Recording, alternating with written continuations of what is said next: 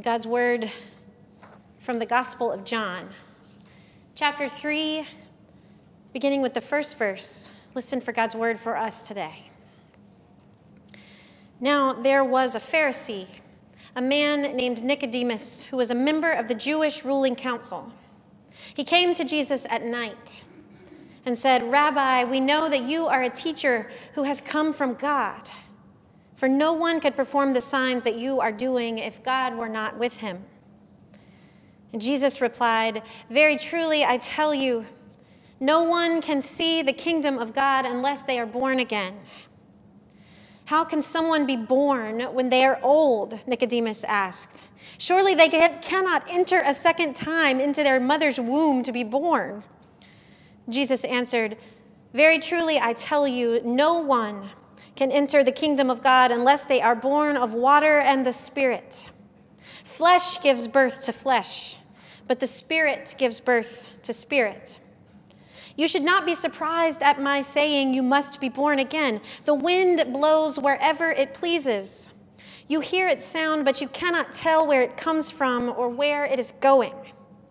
So it is with everyone born of the Spirit." "How can this be?" Nicodemus asked. "You are Israel's teacher," said Jesus, "and you do not understand these things?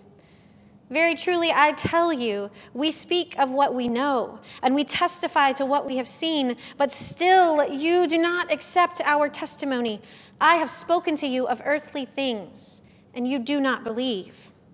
How then will you believe if I speak of heavenly things? No one has ever gone into heaven except the one who came from heaven, the Son of Man.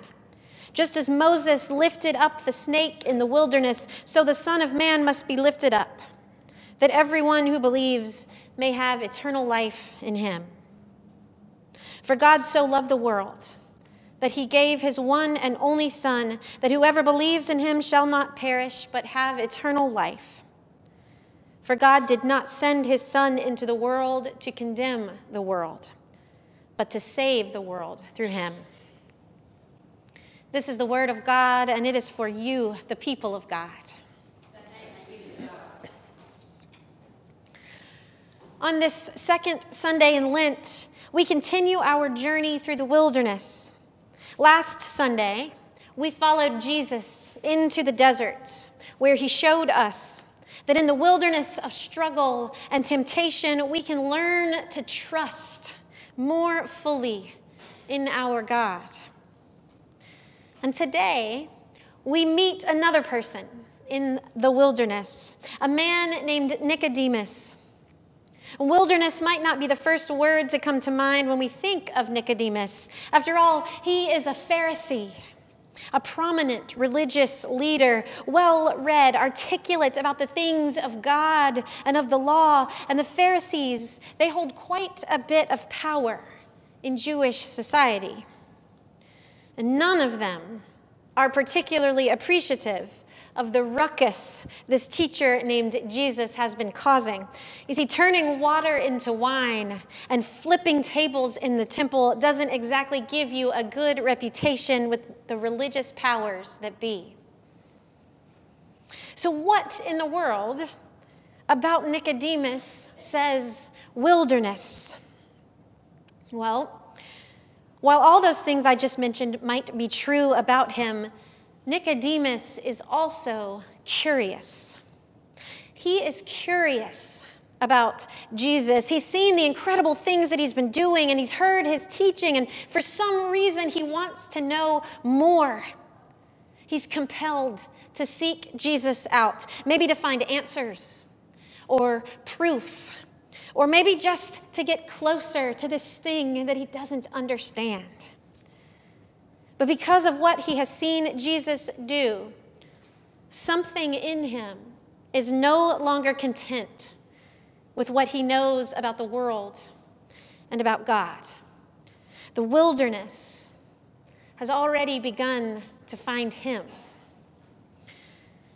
And so he goes to Jesus, and he confesses the only thing that he knows how to confess. And he says, "We've all seen the miraculous things that you have done, so I think you must have come from God." And being the religious man that he was, I wonder if Nicodemus was expecting Jesus to say, "Why, yes, actually. And here are the words of the Hebrew prophets that explain my existence and why I'm here. You get it? Now receive this blessing and go in peace." But Jesus does nothing of the sort. Jesus responds with these crazy words about being born again. "Very truly, I tell you that no one can see the kingdom of God unless they are born again." And Nicodemus doesn't get it. He is thoroughly confused. And he thinks that Jesus is talking about literally being born again from his mother's womb.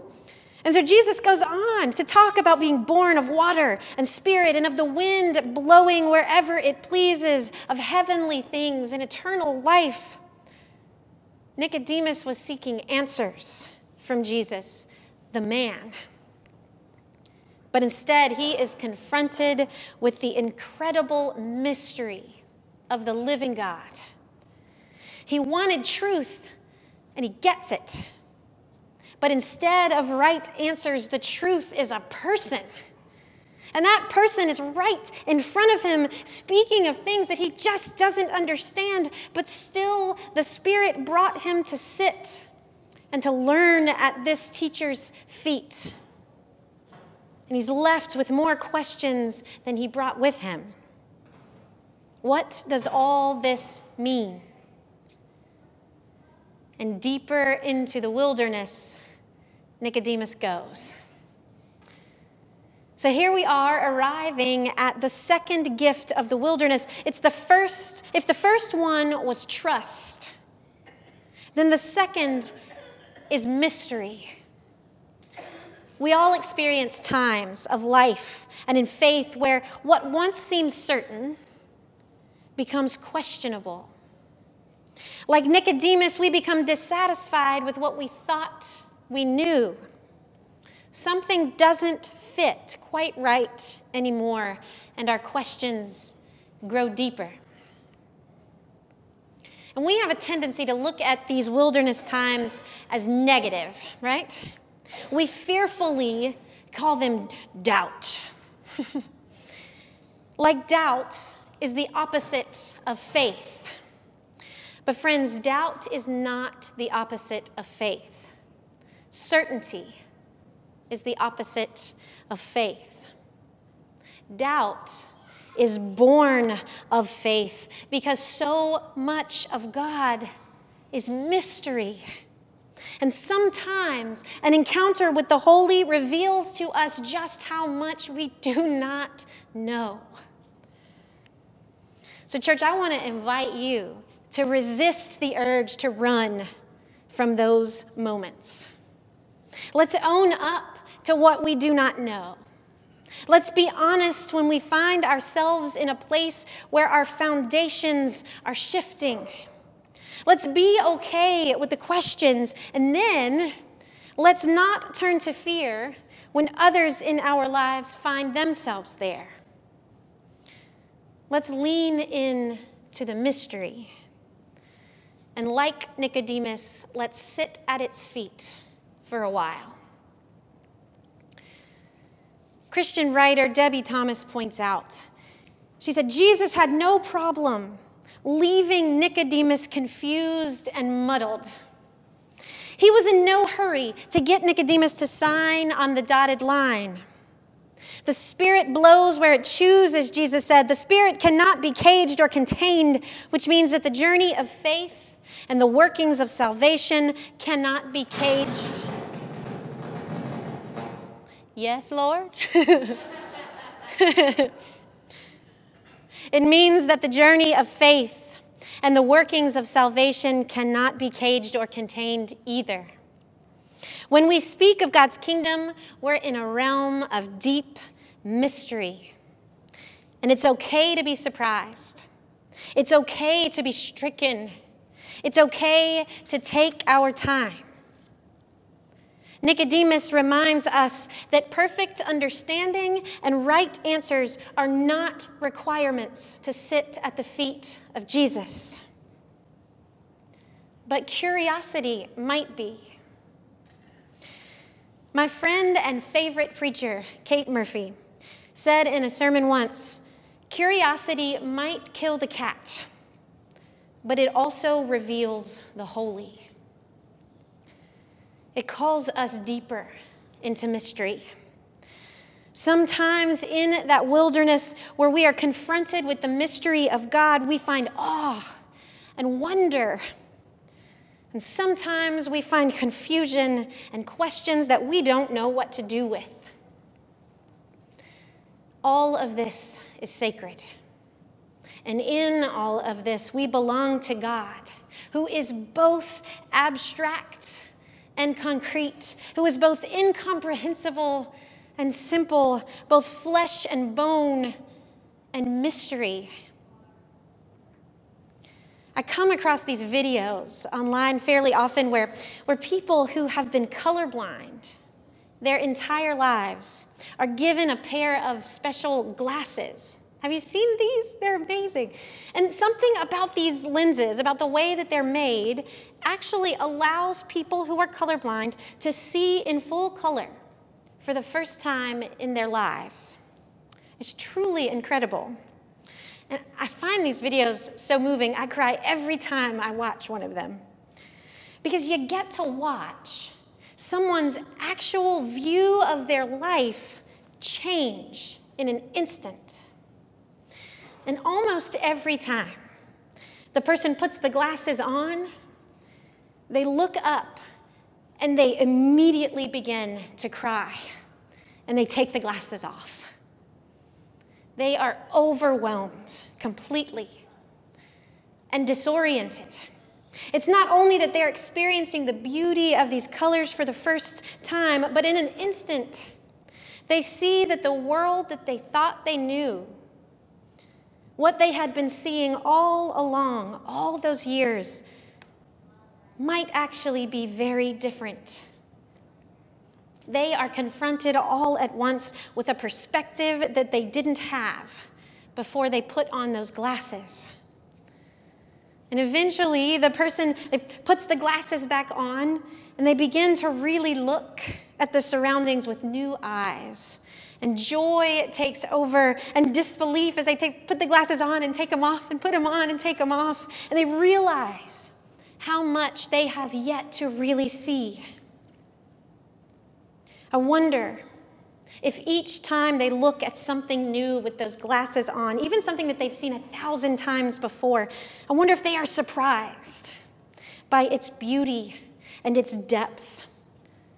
Over and over again, they have this dual experience of encountering new beauty and of reckoning with the truth and the loss of their old way of seeing. That must be disorienting and life-changing. And so I wonder if that's kind of like what Jesus means when he says we must be born again if we want to see the kingdom of God. We must be willing to be given new lenses, new eyes to see the mystery, which means that we will also be given new eyes to see where we have come from. And maybe we will have one life-altering moment that does this. But more likely, it's a series of moments where we are born again and again and again, where a new pair of glasses or a new question leads us back to the feet of Jesus, who offers us both bread to nourish our bodies and sacred mystery to entice our souls. This encounter with Jesus ends without Nicodemus coming to any major revelation. He doesn't drop everything and follow as others have, but apparently that sacred, holy, wild wilderness follows him. Because we do see Nicodemus 2 more times in the Gospel of John. We see a man who is in the process of being born again. Because the next time we see him, he's tentatively defending Jesus before the other Pharisees as they're calling for him to be arrested. And And he's trying to save him, to keep the religious authorities from killing him. And then the final time that we see Nicodemus, he is one of the two men who carried Jesus' body from the cross to the tomb. He buries him, mourning him, offering him the dignity denied him in death. So somewhere along the way, Nicodemus found himself in the wilderness with Jesus. And Jesus never offered him easy answers. He never offered him a quick way out. It was always an invitation to follow him deeper into the mystery of shifting foundations, the mystery of fear, the mystery of death, the mystery of being reborn. And if the death of Jesus was so significant for Nicodemus that he chose to bury him himself, imagine the power for him of the mystery of Jesus' resurrection. So I want to close with reading to you once again the final two verses of our gospel reading today. And the first is John 3:16.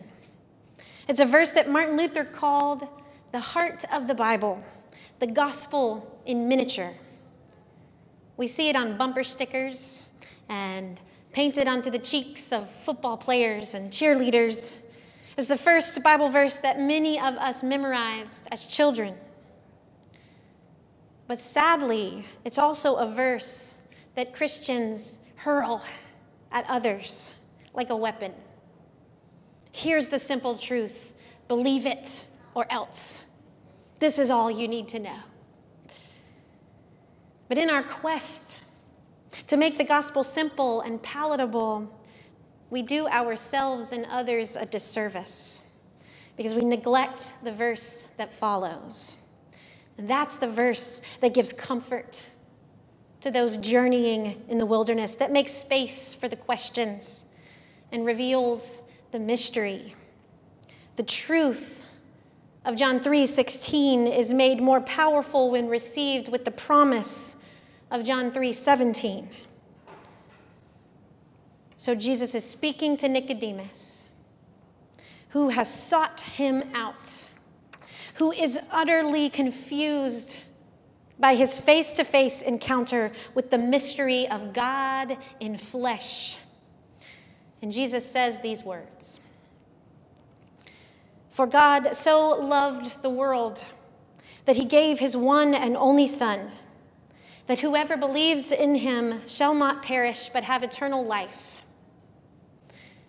For God did not send his Son into the world to condemn the world, but to save the world through him."